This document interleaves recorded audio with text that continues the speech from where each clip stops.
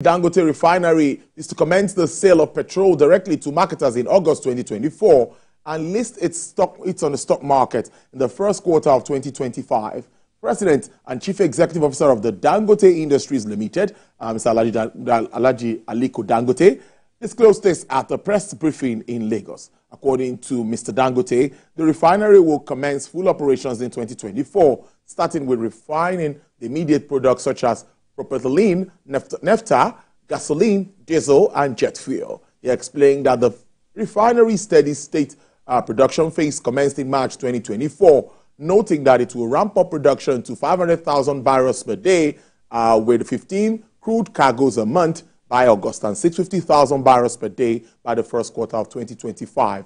He also announced plans to list refinery and fertilizer plants on the NGX by the first quarter of 2025.